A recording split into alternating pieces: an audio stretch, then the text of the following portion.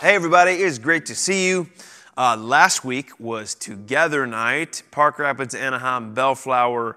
Heard some awesome reports and it was absolutely incredible. So thank you so much for inviting Big.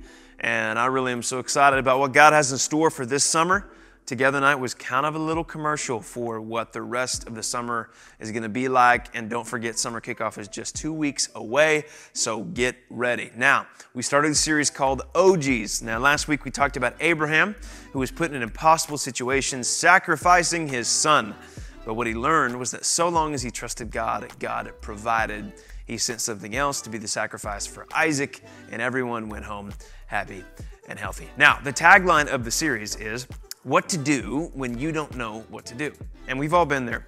No matter the situation, there's a moment where you look around and you think, what the heck do I do now? Maybe it's choosing college or deciding what life looks like after high school, deciding what to be a part of at school, where to work, what to try out for. Maybe your parents are going through something hard, a breakup, a divorce, a bad medical diagnosis, whatever it is. And today, we're going to look at another OG of the faith, Noah. Now, if you've grown up in church, you may have heard of him, or if you've read children's books, they write children's books about Noah. He's the guy that builds the big boat and saved his family and all the animals when a giant flood came upon the earth. And we're going to talk all about Noah's journey today and what we can learn from it. But before we do, God asked Noah to get a representation from every animal on the earth on this boat, and that's a lot of animals in a very, very big boat. So let's pretend for just a second that you're Noah and you're building a boat to save the earth. And you're including all the animals, knowing that if you leave one out, they're extinct forever. And we're gonna kind of change it up today. We're gonna get real here for a moment. I wanna hear what you think. If you ran out of room and you had to leave one animal behind, what would it be? Okay, mine would be mosquitoes. I hate those things. I've got itchy legs right now. Or cats. All right? Sorry. Now, if you're an animal lover, don't freak out. Okay, this isn't evil. This is hypothetical. And be honest, you're not saving cockroaches anyway, which means you definitely have at least one answer. Okay, so turn to the person next to you and tell them who doesn't make the cut.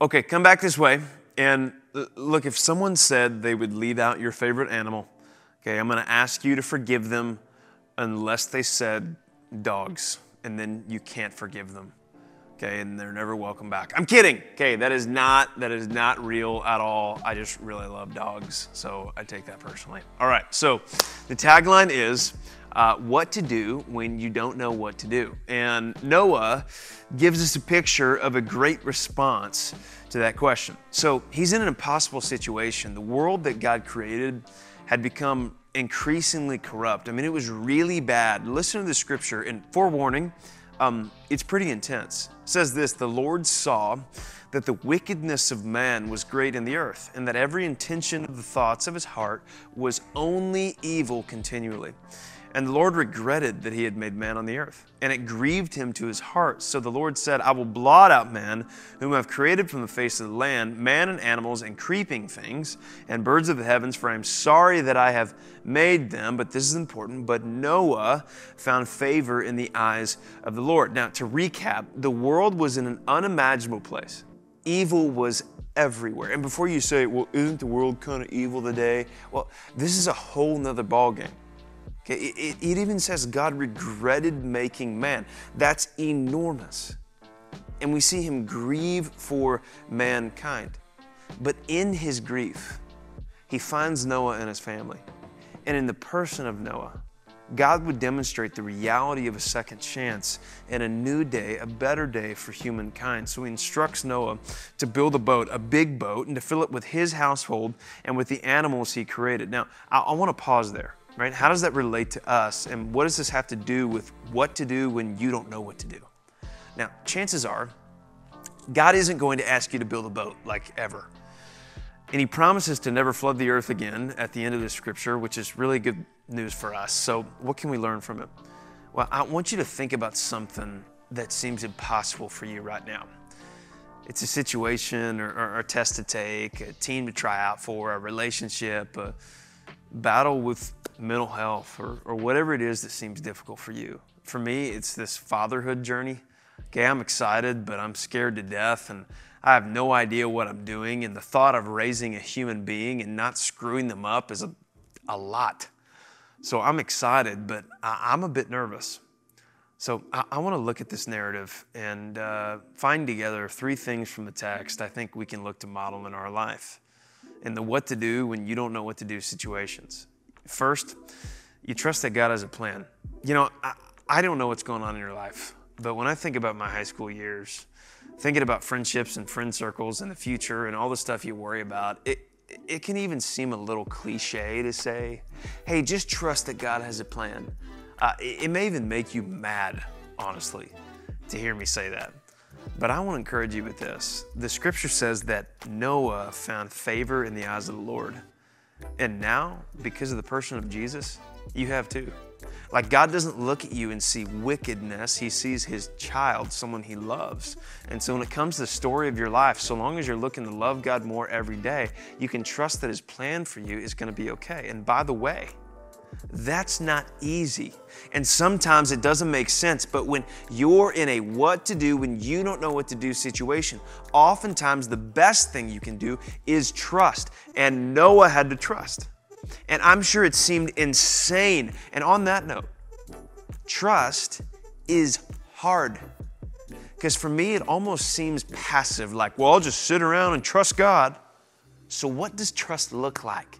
And what role do we play in it? Well, the second thing is you keep building. Text says that Noah did all that the Lord commanded him. So to break this down, God told Noah to build an ark. Okay, guys, we don't even know if he was near any water. Likely not. Which means the dude was doing something that made 0 sense to anyone around him. Park Rapids, this is like if God told you to build a shelter for the hurricane. Anaheim, this is like if God told us to build an igloo for the blizzard. Okay. But Noah, with every hammer and every nail, trusted God, and he kept building. And I bet he had naysayers. I bet people thought he was nuts.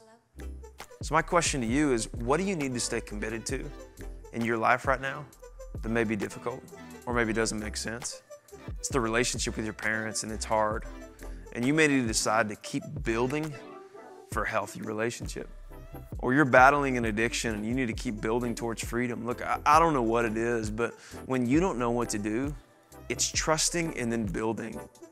To use a different word, it's persisting, right? Continuing on when it doesn't make sense. But because you're trusting in God, you move forward knowing and believing that he's going to show up, that he's going to provide. That's what Noah did, and that's what we need to do. Lastly, number 3, you just get on the boat. Text says this, they went in the ark with Noah, 2 and 2 of all flesh, in which there was the breath of life. And those that entered, male and female of all flesh, went in as God had commanded him, and the Lord shut him in. You know, I bet it was absolutely crazy for Noah to hear that big door slam shut. Knowing that he was saying bye to a world he once knew and trusting that God was going to do something new whenever that door opened again. I wonder if he was anxious about even getting on the boat. You know, would it stay afloat? Would a tiger on the inside get hungry and decide he was a snack? But he got on the boat. And after 40 days, the doors would open and the world got a second chance. So let's continue with this little metaphor. What boat do you need to get on right now? In the middle of indecision, in the middle of maybe apathy? It could look like taking a step of faith, saying, I don't know what's going to happen, but I'm trusting that God is up to something new in my life and he's going to provide. For me, man, it's giving parenthood over to the Lord. I'm not going to know every answer. And there's gonna be times when we think, what did we do? But I'm gonna get on the boat, man. I'm gonna trust. I'm gonna persevere, and I'm gonna trust that God is gonna show up, that He's gonna be good. And when I don't know what to do, I'm gonna think, trust, you build, and then you get on the boat. What could it be for you? Maybe it's your plan after high school, your relationship with your parents, your mental health. What do you need to fight for right now? What do you need to trust and persevere and then get on the boat and trust that God has your best interest in mind? Look, tonight I want you to talk with your small group about those what to do when you don't know what to do situations. And which of those three things, trust, building or persevering, and getting on the boat, which is taking a step of faith, would be most meaningful to you right now? I can't wait to hear about your conversations. And we love you, and we'll see you next week.